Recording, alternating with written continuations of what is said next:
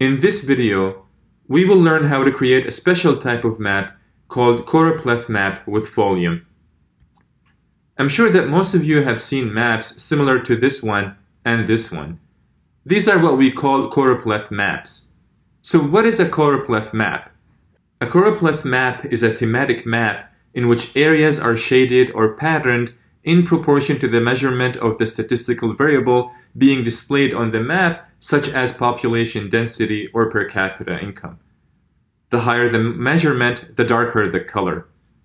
So the map to the left is a Choropleth map of the world showing infant mortality rate per 1,000 births. The darker the color, the higher the infant mortality rate.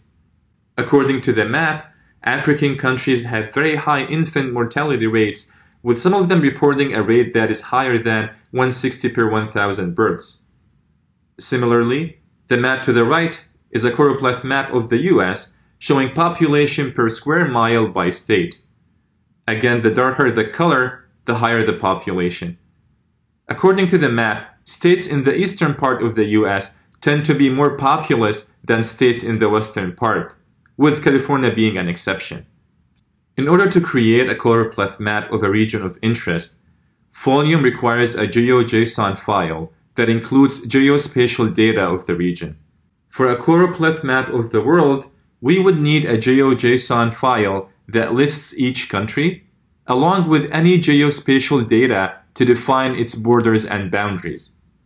Here is an example of what the GeoJSON file would include about each country. The example here pertains to the country Brunei. As you can see, the file includes the country's name, its ID, geometry shape, and the coordinates that define the country's borders and boundaries. So let's see how we can create a Choropleth map of the world like this one showing immigration to Canada. Before we go over the code to do that, let's do a quick recap of our data set. Recall that each row represents a country and contains metadata about the country, such as where it is located geographically and whether it is developing or developed. Each row also contains numerical figures of annual immigration from that country to Canada from 1980 to 2013.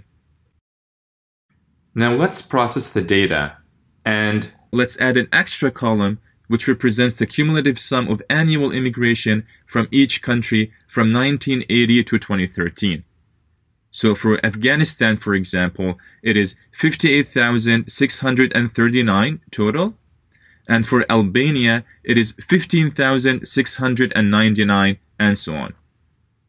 And let's name our data frame df_Canada.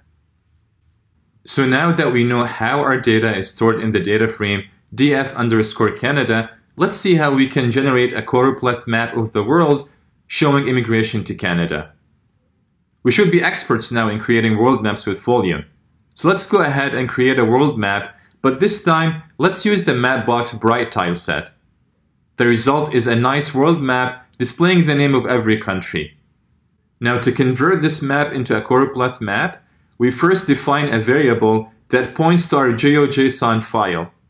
Then we apply the Choropleth function to our world map, and we tell it to use the columns country and total in our df_Canada data frame, and to use the country names to look up the geospatial information about each country in the GeoJSON file.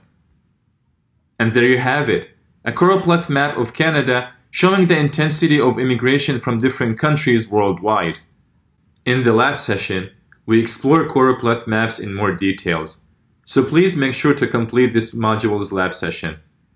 And with this, we conclude our video on Choropleth maps.